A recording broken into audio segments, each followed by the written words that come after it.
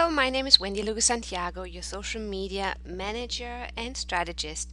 Today I want to show you how you get the real nice Google Plus frame for your profile picture.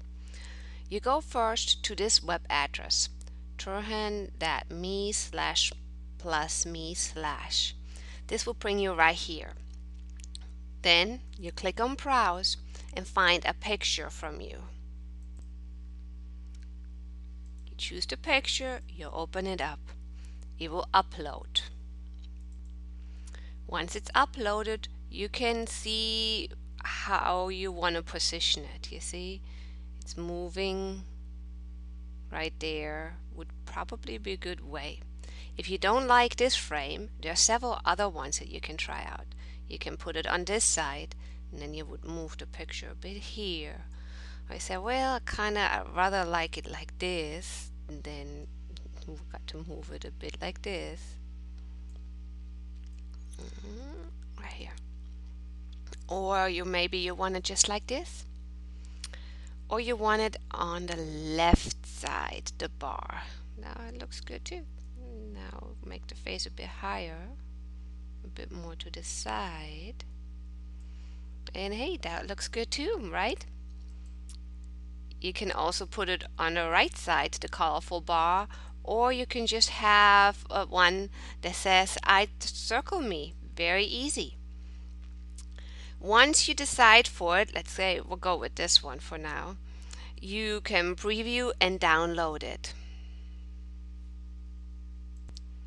If you want to add a Facebook picture to Facebook, you can do this one here. You can just click here on the tab and it tells you I've moved to Google Plus, and you can put that as your Facebook profile picture, but I wouldn't advise it. It's just for fun, okay? Just for fun. So let's go preview and download. Here comes the preview, and then you just right click your mouse, you save the picture as, and let me move this right here, and you just simply name it Wendy Google, and I think I have several, so I'll go with 5, and save it. That was this part.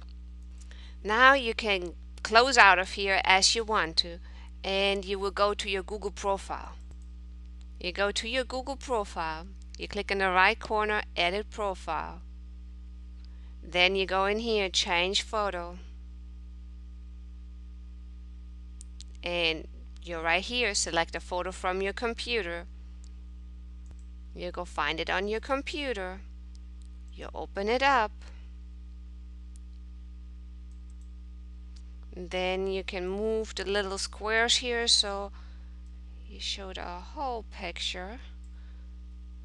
And when you're happy with it as it is, you can just simply set as profile photo, click on that, and that's it.